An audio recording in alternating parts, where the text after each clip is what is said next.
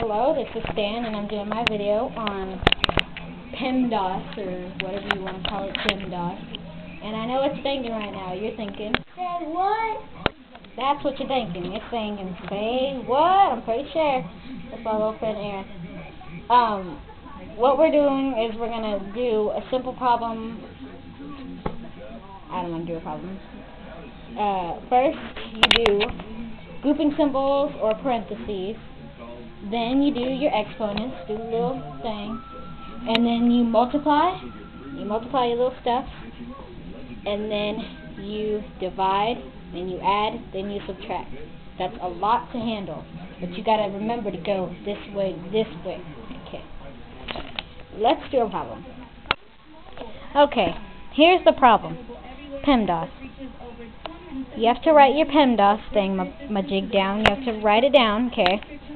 And then you got the problem. The problem's right there. The first thing you do, parentheses. So you look, the parentheses is right there, and right there. The first thing you're going to do is this.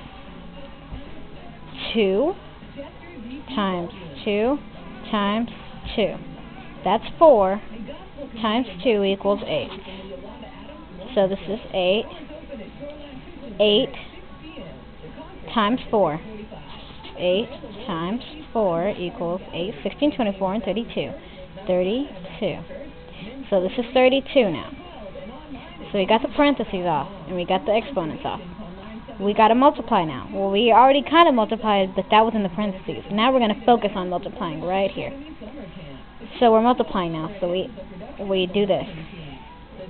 What's 32 times 5?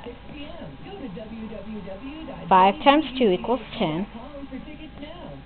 5 times 3 equals 15, plus 1 equals 16. The answer is 160. And if you didn't do that, then you need to rewind this video and watch it again. The correct answer is 160. And that's how you do PEMDAS. Peace out, homie.